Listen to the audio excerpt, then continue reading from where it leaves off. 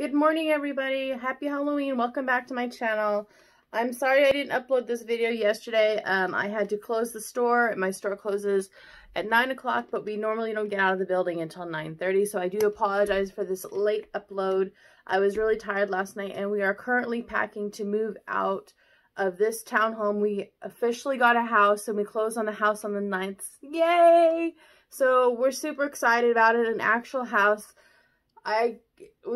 We've been like waiting for this. Sorry guys, I'm tired. So we have been waiting for this for such a long time. It seems like it's been house after house that has fallen through or things didn't work out, but now we actually have the one, and I'm super excited to show you guys this house. I will probably do a video of the house as we're trying to get moved in, show you guys what it's like. We will be taking the downstairs part of the house. It's really cool down there. It's got laminate flooring. It's actually really nice. We are going to have to make a downstairs bathroom because we currently don't have one up downstairs. Where we will be upstairs has 2 of them and 3 bedrooms upstairs as well. But that's really exciting anyway. But now let's go ahead and get into this fragrance review, and this is going to be for the last final fragrance that I am going to do for October, which is the Signature Halloween by Jesus Del Pozo. So as you can see, this is what the box looks like.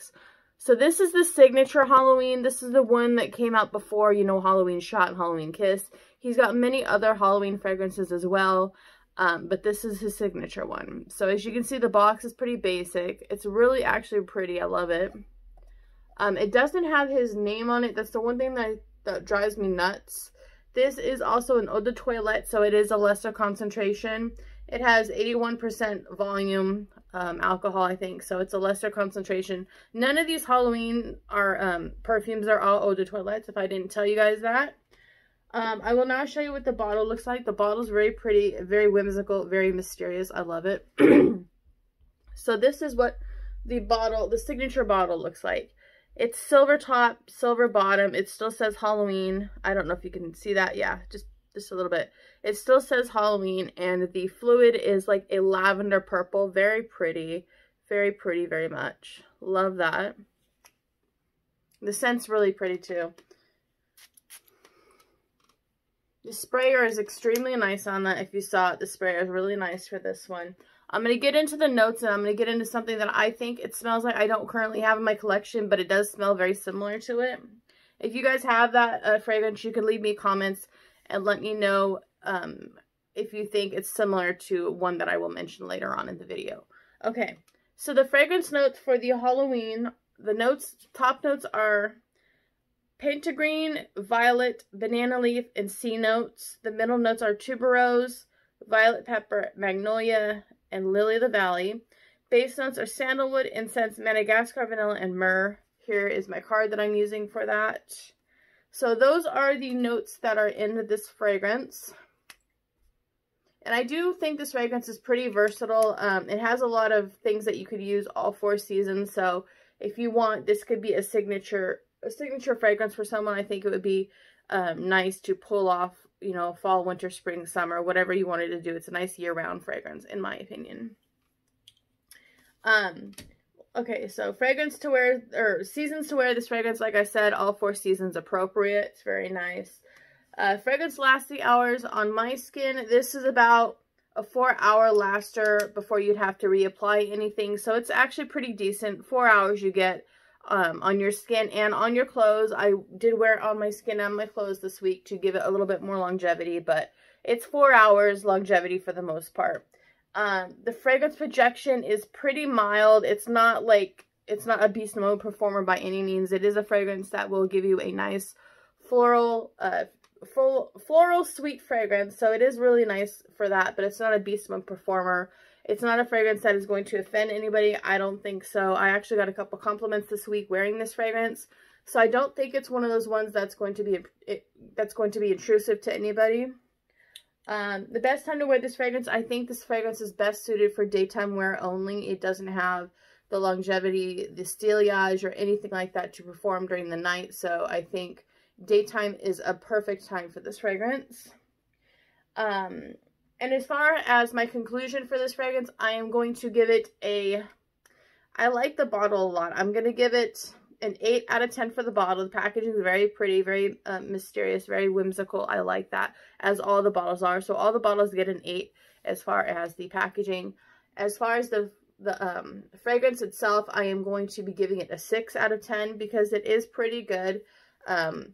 It's still an average like fragrance, but it is a really nice one at that, and I do enjoy having this in the collection. So a 6 out of 10 for the perfume itself, and I think, what did I say, an 8 out of 10 for the packaging. All right, so that concludes my fragrance review for Halloween by Jesus Del Pozo. So if you guys liked that, I really hope you did. Leave me a thumbs up in the thing where you leave your thumbs up. Feel free to rate, comment, and subscribe to my channel. I love my new subscribers. I know my subscriber count is going up a little bit more, but please, guys, subscribe to my channel. It doesn't cost anything. You don't have to watch it continuously. If I make a video that you don't like, you could just click out of it. But it doesn't hurt to hit that subscribe button. It actually helps my channel out quite a bit so I can do more things. Anyway, now for me, a fragrance that I've smelled once before. I don't currently own it in my collection, but I think it smells pretty similar. It's Issey Miyake. Issey Miyake, just the regular one. Here, I have a knockoff of it. I'll show it to you. They smell pretty similar. Okay. It's Issey Miyake L'Eau d'Issey. That's what I think that this smells pretty similar to. It may be completely different. But if you guys have the L'Eau d'Issey in your collection, or you have the Halloween in your collection, or you know of a place where you could actually maybe sample Halloween, and give me an idea if they smell similar to you or not. I do think that they smell rather similar. This is my knockoff to the L'Eau d'Issey by Issey Miyake. So this is my knockoff for it. I get quite a few similarities out of this fragrance as the Halloween. This one is a lot more floral.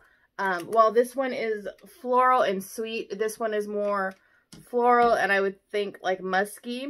But they're pretty similar in scent. I like them both, so I'm really happy to have them in the collection. But let me know your guys' thoughts on that for me, okay? Alright, guys.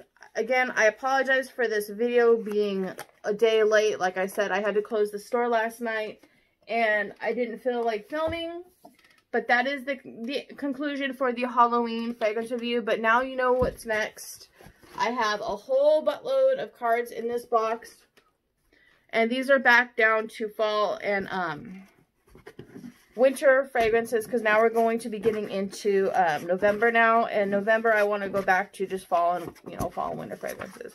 So I have a lot of cards in here. I'm going to pull out the next card. You know how it goes. The next card I pull out will be the next week's fragrance review, and that will be posted hopefully next Friday, depending on how it's going with our moving truck and everything else like that. I will try and make sure that I put this fragrance out somewhere so it's easy accessible. But again, the video may be maybe a day or two late. I'm going to try and make it so it's not late, so I apologize if it is. But let's go ahead and pick out the next week's review card. So the next card, or the next fragrance we will review in my collection will be on 3, 2, 1. The next card that I have in my hand is going to be the next fragrance that I review on my channel. So it's going to be on Desert Wildflower from Bath & Body Works. That will be the next fragrance that I review in November, will be Desert Wildflower. Alright, guys. So stay tuned to that video. I hope you are all here when I film it. Like I said, I do plan on posting it on Friday. If I don't post it on Friday, I am going to try to post it if I can on Saturday, depending on when my work schedule is. If I close, probably not, but I will be posting it up hopefully on Friday, guys. All right, I love you all, and I will see you next week. Bye, guys.